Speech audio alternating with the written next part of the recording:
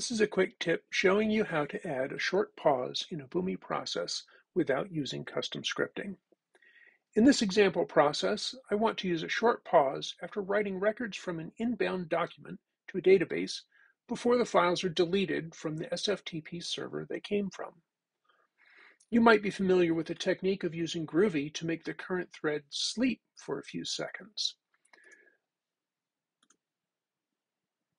But this can increase the memory needed to run the process because it requires loading the libraries for Groovy.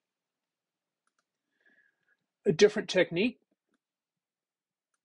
is to use the program command shape and the system command option to run the ping command a specific number of times. On Linux, this is done with the -C option and the number of times we want to run the ping. On Windows, we would use -N instead. The IP address we will ping is the loopback address,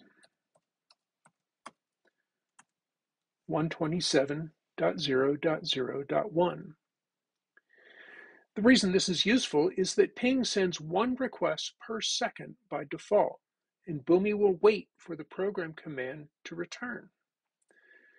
So a program command shape with ping-c 15 127.0.0.1 will create a 15-second pause in the process execution without increasing the memory requirement of the process. This technique will not work on the Boomi public Atom cloud, but it's great for your local atom or molecule, or a private cloud on which you can use the program command shape. Hope this is helpful.